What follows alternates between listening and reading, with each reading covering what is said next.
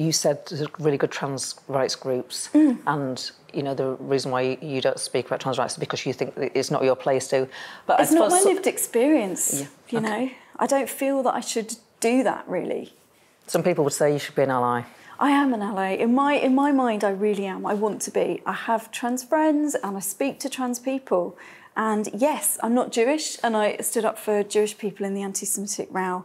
But I also don't want to get it wrong. And I think what I know about, like the back of my hand, in my sleep with my eyes shut, is women's rights. And that's what I've tried to speak about. Yeah, of course I'm an ally, but I don't feel that I should be speaking about things that other people do speak about necessarily. I'm talking about women's rights. Do you ever wish you'd never started on this debate? Sometimes, but I'm the kind of person who can't really keep my mouth shut, so that's why I'm in Parliament.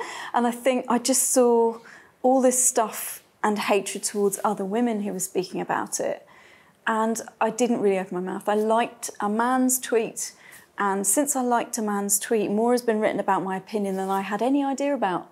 I've very rarely spoken in my own voice about it, very rarely.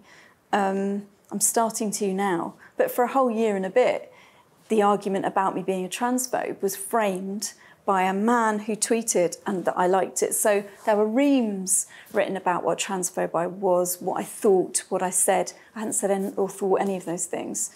But that is misogyny because I hadn't opened my own female mouth on it, but I had liked a man's tweet.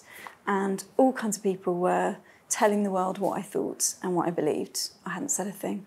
So I think I've been forced into it, really, to kind of defend and explain my view.